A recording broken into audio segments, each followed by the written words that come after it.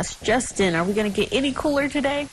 Well, it looks like the coldest air is over us right now. We've probably reached our low temperatures for the overnight period. They're sub-zero in most areas, but we're going to have a good amount of sunshine once it does rise, and temperatures with a nice southwesterly wind will be on their way up into the upper 20s for highs as we go through the day today as we stay mainly dry. Current temperatures around the region, so we're at 5 below zero at Scottsbluff, 9 below Torrington, Alliance, and out toward Harrison. 2 above, that's the warm spot at Shadron, but look at Kimball and Sydney between 11 and 12 below zero. The coldest air out in that direction. Combine that with winds around 5 to 15 miles per hour. We do have wind chill values between 20 and 30 below zero. Some of the coldest air we have had so far, so be aware of that as we make our way outside. Still have that wind chill advisory in effect until 8 a.m. for the viewing area. Now, mainly clear skies, the story. That is going to give us a good amount of sunshine as we go through the day today. If you look just off to the east of the Sydney area, partly cloudy skies in that direction.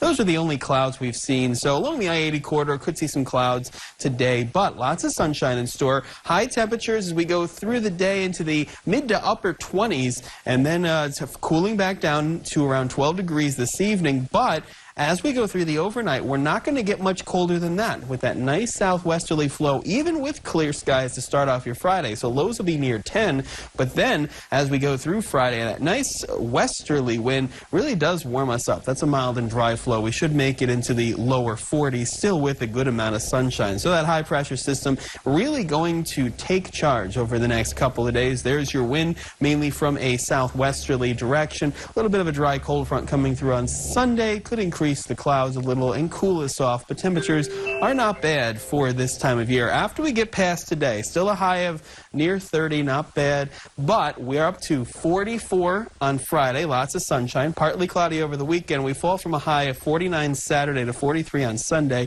54 with sunshine on Monday, and then mid to upper 40s for Tuesday and Wednesday. Partly cloudy, a little windy, but staying dry. Jael? Thanks, Justin. The Utah doctor is speaking out after her tweet about living with a